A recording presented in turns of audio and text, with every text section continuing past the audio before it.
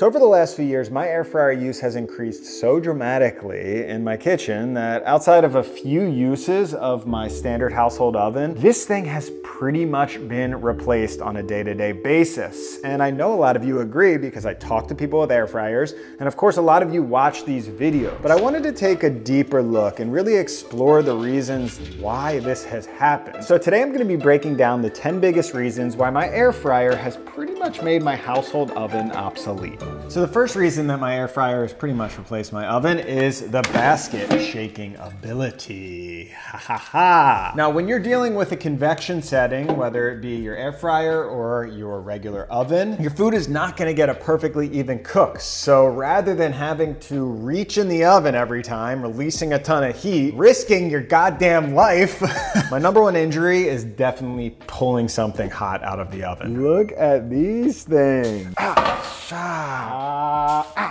And to do that every time is much more of a process compared to just taking this handle, pulling it out, shaking up your food, and back into the oven. I'll show you two great examples of this. So I got a block of tofu right here that I'm just gonna dry off. I'll cut up into some cubes. I'm gonna coat it in some oil, give it a little sprinkle of salt, and just give it a little mix so everything is perfectly coated, and then into the air fryer at 380 for 5 minutes.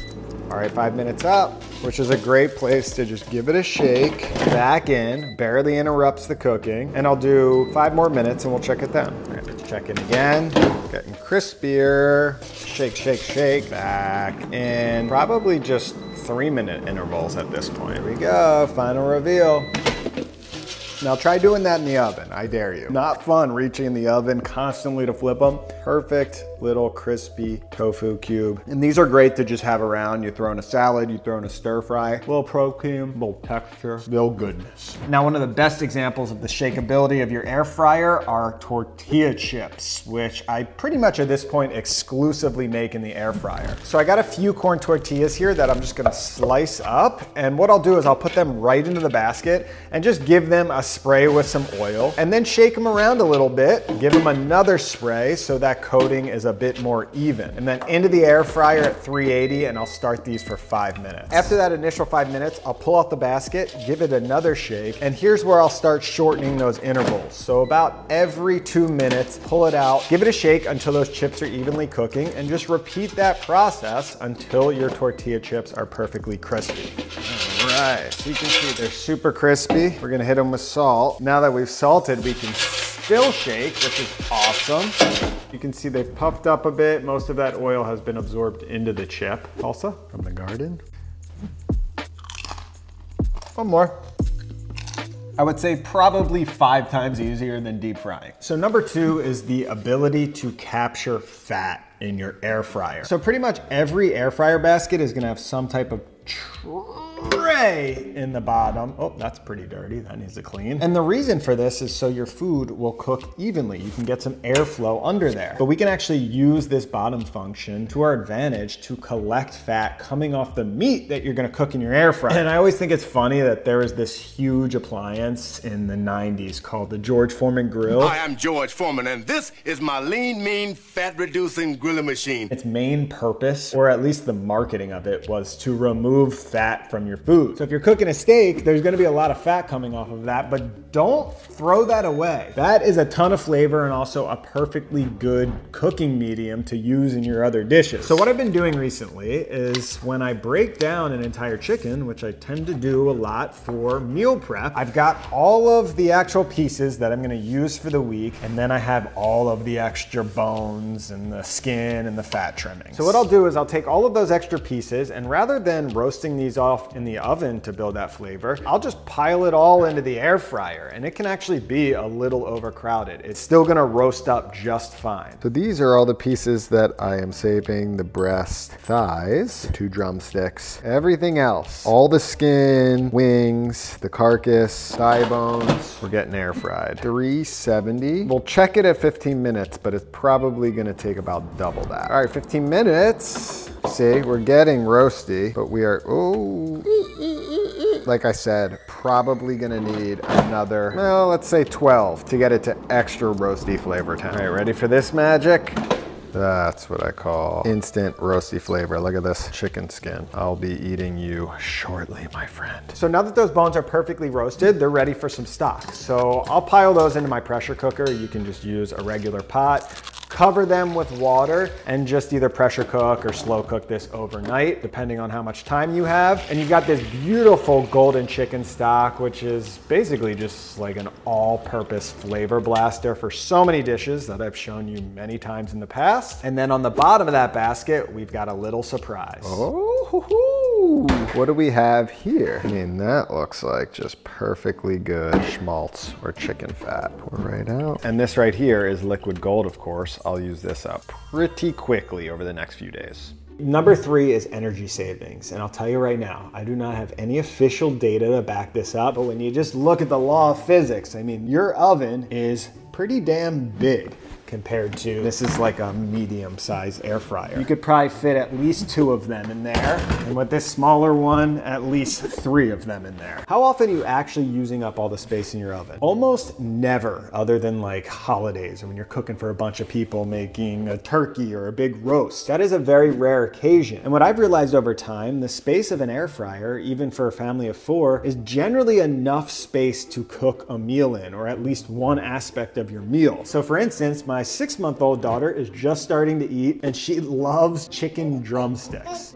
And that's not something that we're eating as a family, so in that case, I just need to cook 1 drumstick, which is such a waste to use your oven, but if you throw it into an air fryer, that's a much more efficient use of energy. Or like I've shown you in the past, at the beginning of the week, I'll prep a bunch of breaded chicken tenders, and rather than cooking them all at the same time, maybe I just want like 3 of them fresh for a salad or a stir fry. So being able to cook a few things at a time is, one, going to be much quicker in an air fryer and also a much better use of energy. And speaking of speed, number 4 is speed of cooking. Like I just mentioned, I have 2 young kids. My life has only gotten busier over time. So with 2 more mouths to feed, I've had to figure out how to produce food quicker. And the number 1 tool that has helped me do that in the kitchen, believe it or not, is the air fryer. This thing is gonna cook your food so much quicker than your oven, and I will show you an example of that right now. So let's do a little speed example. The oven versus the air fryer, and the control will be some roasted cauliflower. So let's start with the oven. We're gonna start the clock, and the first thing I'm gonna do is preheat my oven to 425, which is a pretty solid roasting temperature. I'll chop up my cauliflower, coat them in oil, a little bit of salt, and then add them to the tray. Now that just took a few minutes, and I'm still, of course, waiting for my oven to preheat, because preheating ovens up to roasting temperature is gonna take some time. Now we're finally ready to go, so I'll throw those in the oven for about 20 minutes, and I'm gonna shake them about halfway through. Oh, oops. It took 44 minutes to get to this point right here. We've got some decent roastiness there. Now let's run a little test with the air fryer. It's really not necessary to preheat your air fryer for roasting vegetables, but if you want to speed things up, go for it. So I'll chop them up, coat them in oil, season them, get them right in that basket, and I'll set my air fryer for 400 degrees for about 15 minutes. All right, we are at just about 20 minutes, so less than half the time. Now, not perfectly even, but for a home cook, that's gonna get the job done. So just keep in mind one thing, this is an electric convection oven, and I find that they're definitely not as strong as gas ovens. So if you have a gas oven, it will take off a little bit of time. But when it comes to speed specifically for a normal amount of food, an air fryer is winning that race every single time. So number 5 is something that recently just became crystal clear to me, which is the advancement in technology of air fryers over the last few years.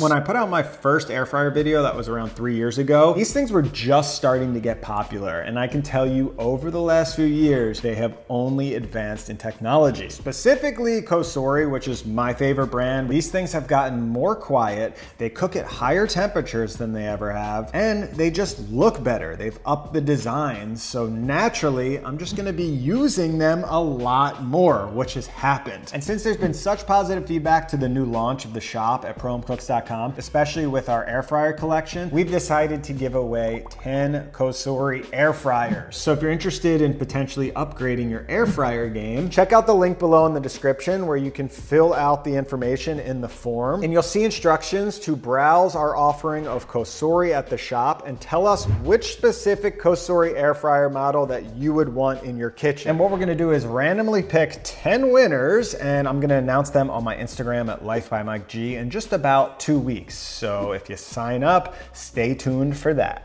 Number 6 is the air fryer's ability to reheat food. Honestly, worth investing in one of them just for this point right here. Because who is preheating their ovens to reheat food? It's so rare. And then your only other option is toaster oven or your microwave. Good for bread slices, really good for reheating things, but bad for texture other than just softness. What about those foods that were originally cooked in the oven that you still want crispy? That's where your air fryer comes into play. So for instance, I've got some pizza right here that I made last night. Now I could throw it in the microwave and it would be fine, but if I throw it in the air fryer, crank it up, cook it for like 5 minutes, now our pizza has officially been revived back to life. Oh yeah, nice and crispy again.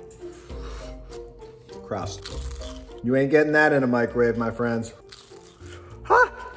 Too hot. And another incredible leftover in the air fryer, maybe the best, are French fries. Since they generally have a lot of residual oil, throw them in there, crank up the heat, and you will have perfectly crispy, reheated French fries. There we go.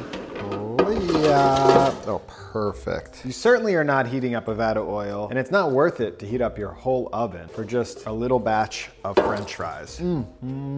Honestly, if you like French fries and you eat them a lot at home, an air fryer is worth the investment just to reheat fries. I will stand by that statement. All right, here we go, leftovers. Check this out.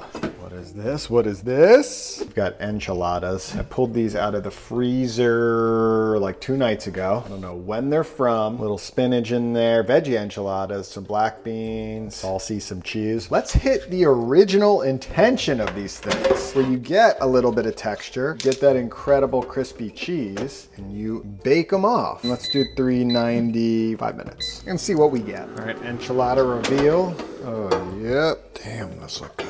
Hit it with a little salsa. Wow, it's been so long since I've had these that I don't even remember what they taste like. We're judging reheating capabilities. Wow, those are good. Now I remember. So we're perfectly warmed through, but the key is you still get those crispy edges on the tortillas and on that cheesy crust. Damn, that's good. All right, now although this looks like just a plastic box, there's a lot of power in this machine and it needs to be handled with respect and care. But number 7 is something that I've personally found, this is my personal experience, that air fryers are just a little safer to use than ovens, because the whole time I'm using it, I'm basically just in contact with this plastic handle right here. So there's no need to reach in the oven and avoid super hot oven racks. It's all just this plastic handle. And a great feature of this specific air fryer, I can remove the basket, unlatch the safety right there, and pop the basket. Boom, release. Again, just holding this handle, now I can conveniently dump my food onto a plate or into a bowl. It's just super easy to handle, and I can imagine a pretty good way to get your kids involved in some cooking without introducing them to a bigger oven. Now the 8th reason I'm choosing air fryers over ovens is quick temp changing. And if you've seen any of my air fryer videos in the past, you know I'm just constantly shifting temperatures. And one reason for that is because it happens quickly, whereas an oven is like a big old cruise ship. When you change temperatures, it takes time to steer that ship in a new direction. Whereas this is like a speedboat, just quick adjustments in the moment. And I like that because cooking is not a perfect recipe or a perfect science. You need to be making micro adjustments in the moment, and air fryers make that super simple. So if I'm cooking something up and I feel like it needs a little more heat, it's as easy as just a few quick touches of a button. And of course, the same thing if I need to lower the temperature. So for any beginner cooks out there that feel a little bit intimidated by cooking, air fryers seem to lower the threshold of perfection, which is why I think a lot of chefs kind of look down on these things. Home cooking does not need to be perfect. It's about putting food on the table that tastes good. And you can certainly do that in these machines. Now, one thing people can point Now, one thing I see people complain about a lot that I actually disagree with is the cleanup of air fryers. I find that it's easier than cleaning up an oven tray that's going in the oven. It's generally just washing off the actual tray, done, and then a quick rinse for the basket.